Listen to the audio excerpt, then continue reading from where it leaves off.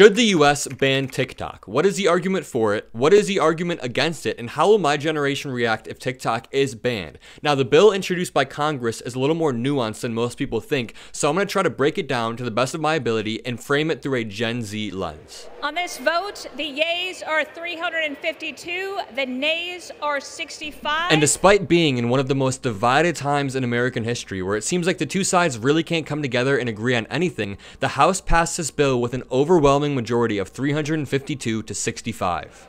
Alright, firstly, let me lay out all of the major pieces so we're on the same page. We have ByteDance, which is a Chinese internet technology company that was founded in 2012 and is hosted out of Beijing.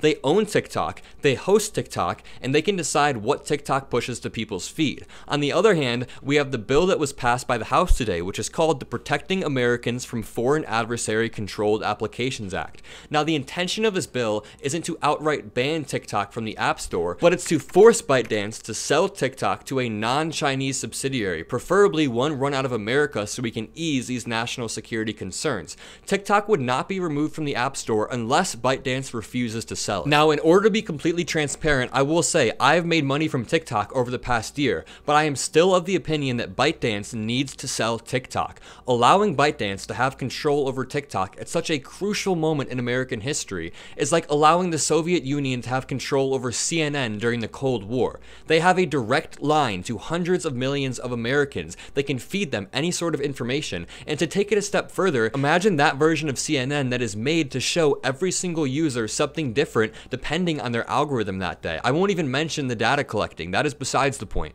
First of all, this is not a ban on TikTok. I'm a grandmother of teenagers. I understand the entertainment value, the educational value, the communication value, the business value for some business on this. This is not an attempt to ban TikTok. It's an attempt to make TikTok better.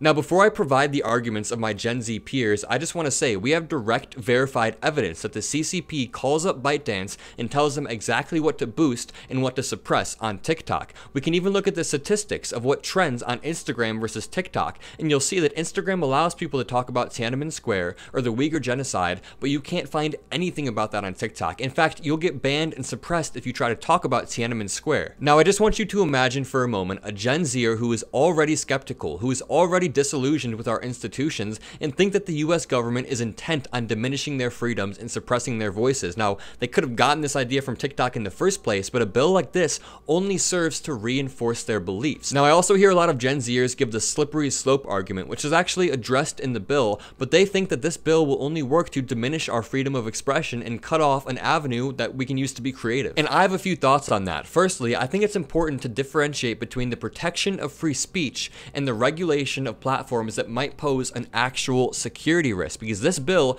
targets the applications controlled by foreign adversaries. It does not target the content or the style or the silliness of the videos that we can make. We can still make as many short form videos as we want. And secondly, I think we need to consider the broader context and why it's so important to safeguard our personal and national security at this very moment in time. For example, in 2016, it's been proven that Russian interference helped Donald Trump win. They know he's a wild card who is more likely to pull us out of NATO and more likely to isolate ourselves from allies, which only benefits countries like Russia and China. So when we have Russia interfering in the 2016 election, then off the back of that, interfering in the 2020 election in an even bigger way, using things like Facebook to disseminate information, then we obviously have a problem. Ever since the Cold War, Russia has been amping up its psyops and trying to get in the minds of American people because they know that you can destabilize a country from within way easier than launching a ground invasion. So my message to my generation is this: America is not perfect, but we cannot start ceding all of this ground to countries like China and Russia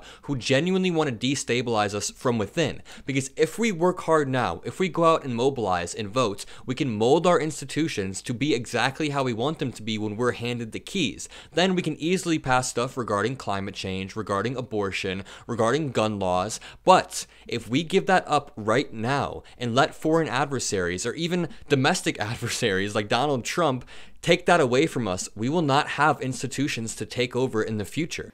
I believe that this bill can cause future problems. It's opening Pandora's box, and I'm opposed to this bill. Most Americans don't trust the United States government because of our experience dealing with it. Never forget that the United States government also was the one that provided the Russia hoax to Americans. I know this isn't a good way to build a coherent worldview, but the fact that Marjorie Taylor Greene and Donald Trump have flipped positions and all of a sudden oppose this bill raises some red flags in my opinion. Just general, I tell you what, he has a stance on China, which is a country that's just ripping our heart out. I mean, we just do nothing to protect ourselves. Ties? Where are the ties They made? have to work These are too. beautiful ties. They are great ties. The ties are made in where? China? Ties are made in China.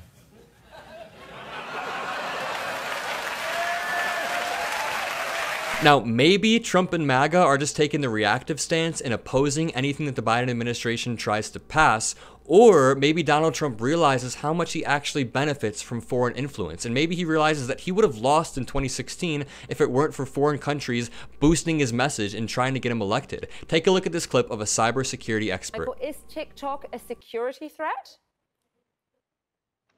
Well, I think it's fair to say that anytime you're doing business with a company that's under substantial influence of a foreign adversary, whether that's China, Russia, it's North Korea, you need to consider the security risk to government, the security risk to corporations and general citizens. So we know obviously in this case here, China has been carrying out attacks for many years.